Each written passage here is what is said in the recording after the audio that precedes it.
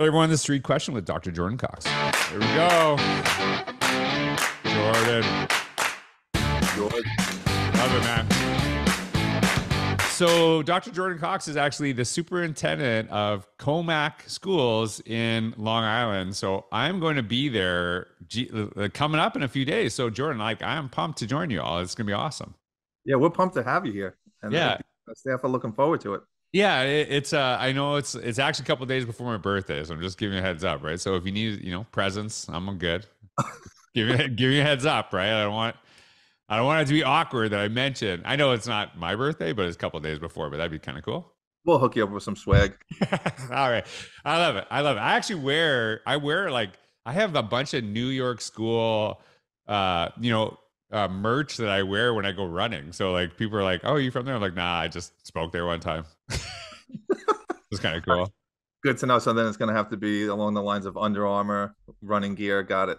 I love it. I'm in. I'm all in. So Jordan's actually superintendent in Commack. Like I said, I'm going to be out there, and I'm really pumped. And Jordan and I were talking. He's from Long Island. I'm a little bit disappointed, not an Islanders fan, but whatever. I grew up a diehard Islanders fan. He's started to throw some Yankees trivia at me as well, but one of the things I really appreciate about talking to you before we even started is that really kind of grounded in, really thinking about the relationships that are happening in education, about teachers that had like a significant impact on you. And I know that many of the teachers, if not all of them, and not, I guess I shouldn't even limit it to teachers, like your staff, in general, has had such a tremendous impact on so many kids over the years. So when you think of a teacher who had an impact on you, who's someone you think of and why?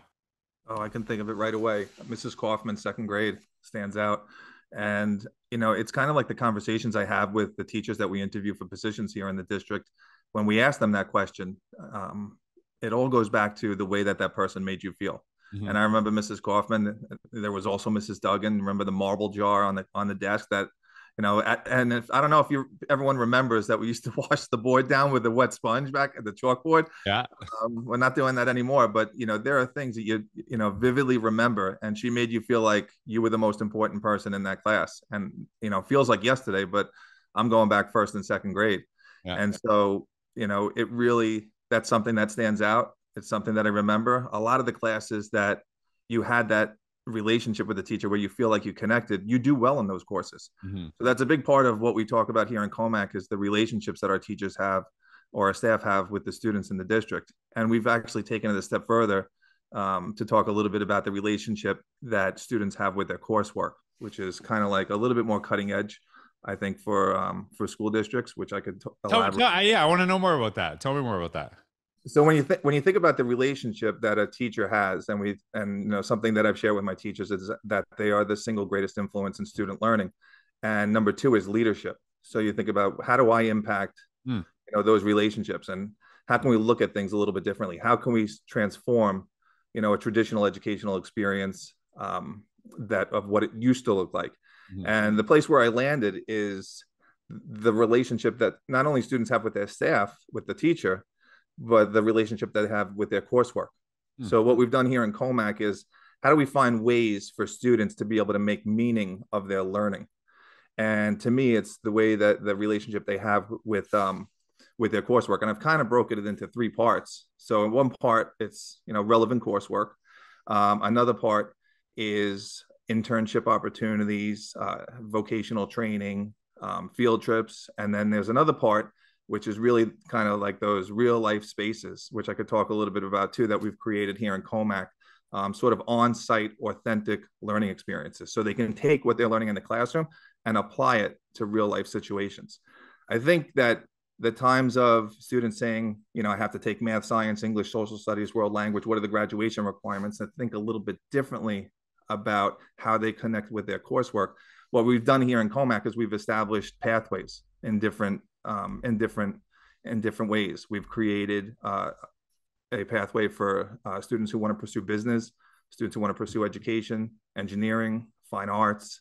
Eventually, we're going to have a school of a law pathway, and as well, we have a medicine, a health sciences pathway. So I think that when students connect with their coursework and they look at the courses that they take and they say to themselves, this will better prepare me for a career in A, B, and C. They connect with their coursework differently. They feel like they're a part of something bigger than just themselves. I love it. So first of all, Ms. Kaufman, Give him a little shout out there. I love that too. I didn't want to forget that. So for those of you, I mentioned at the beginning of the podcast, I'm actually coming to speak there in a few days. And one of the reasons Jordan and I actually met literally 20 minutes ago. And instead of like doing a meeting that no one knows about or no one sees, I'm like, hey, let's record the meeting, let's learn about each other. And now I'm like, oh, this is like awesome. So I'm learning about you. And I think that's kind of like we're building kind of the relationship, kind of getting understanding. And one of the things that I'm going to talk about when I'm with you all, and it's something that I'm really passionate about and ties in beautifully, is the goal of the work we should be doing is how do we help students find a success in a way, a pathway to success that is meaningful to them. Absolutely. And that ties into what you're talking about beautifully, is like knowing the kids you serve, knowing who they are, and then helping them make that connection themselves to what is really meaningful. So this is why I love doing this. And hopefully people are listening to this before we get there. And what's beautiful is if they don't, maybe they'll listen after, maybe they'll hate me and they'll be like, I don't hear from this guy anymore. So we'll see. Or maybe they'll hate you. I don't know. Both of us, neither. Listen, it might be nice for everyone to hear from someone other than just me. Yeah, I love it. I love it. So that just made me excited because I'm like, yeah, this is totally, if I didn't like you're saying, I'd be like, okay, next questions, but it was actually really good. So I love it. All right. So next question, I think this is beautifully ties into what you kind of mentioned, is that how important leadership is to the work that we're actually doing. So my next question is actually, when you think of like an administrator, a principal, someone who had an impact on you, whether it was as a kid, as a student, as a colleague, who's like an administrator that you think of and why? I've had a number of administrators that have had an impact on me, and it's hard to pinpoint one of them. The one that stands out in my mind, he it's kind of like my core values connected with his. His core value was family. It was all about family, and I think that when we look at Commack as an educational institution, we call it the Commack family. We refer to our families in the community as Commack families, but I think that it really comes back to sort of those core values. We're in this for a very long time together. And education, it's a journey. The students are with us for 13 years. Some of the teachers, they're here 30, 40 years. And it's that experience that, coming through a school system should not be a dress rehearsal. There's also the experience that you get. There's no way that 13 years of your life or, your career in education should be a dress rehearsal for something later on in life. This is our teachers here. This is their passion. This is not a job. It's a career. And, the students are, we say that every decision we make is in the best interest of our students. That's what we're laser focused on that. So I think that administrator stands out in my mind because, we kind of wrap our arms around the entire organization here, the entire system as one big family. What's the name? You never gave a name. What's the name? Oh, John Valenti. Give him a shout out. Is John Valenti around? I swear I recognize that name. Yeah, it is a popular name. But if you ask, I think he probably, there's something my dad, shout out to him, John Cox. But if I said, I met somebody named John Cox, he said, there's only one John Cox. Everything else is just a cheap imitation. So, well, hey, that is, that the notion of family, because one of the things that's really important, and we talked about that dress rehearsal, I'm going to talk about that in a second too, is when I think one of the things that's really important in education is that we push each other. Like we push each other to get better. But that only happens when people know I got your back, right? And that's really important because there's sometimes there's that push, but it's like, if something goes wrong, are you going to support me? Like, you're going to go through this. So I think that's a really connected, notion.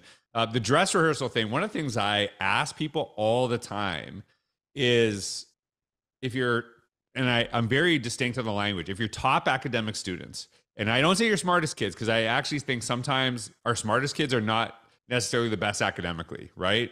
What we're measuring necessarily in schools.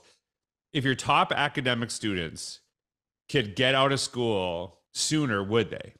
And if they would, they just see school as a checklist. They're like, just get me out of here so I can go to the next, because they just see it. They don't see it as something that's really meaningful, something that is going to better my life. They just see it as like a checklist to go on to the next thing. And so are we creating that experience where, kids want to be there, they want to do it, or they just check in the boxes so they move on to the next. So I love that philosophy, and it ties in beautifully with what I'm going to talk about. All right.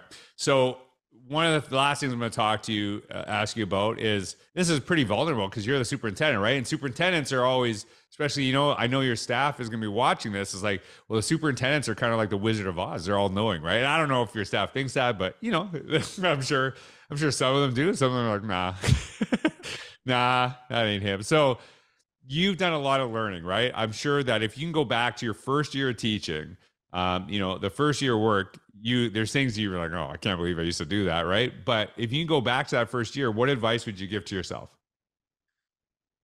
Wow, if I could go back to that first year of teaching, I think one of the things about being an administrator is once you come out of the classroom and you start observing classes, I Mm. think that makes you such a better teacher. You almost think to yourself, man, if I could go back, how much better of a teacher would I be now after being able to go and walk into some of these superstar classrooms and be able to see all the different things that are taking place in terms of best practice. That is so valuable. We did something a few years back before COVID. We called them instructional rounds or instructional walks, and we had staff from different buildings go down and see, you know, even from the high school and middle school teachers to be able to see what it looks like in an elementary classroom. And believe it or not, some of those things in those classrooms, you know, they would bring back, you know, to their individual buildings. And that was something that we found, you know, very valuable, you know, a few years back to be able to see what it looks like, different perspective. You know, when I first became an administrator, my principal at the time, and I was teaching under staff, she said to me, I'll never forget this, and this totally aligns with, you know, a lot of things that I've written about over the years, is that when you become an administrator, you'll become so much better of a teacher because you get the best PD that teachers wish they had. You get to see other teachers teach all the time. And Absolutely. that was really important to me. But then I became a principal and I said, you know, this is really beneficial, but I'm not teaching.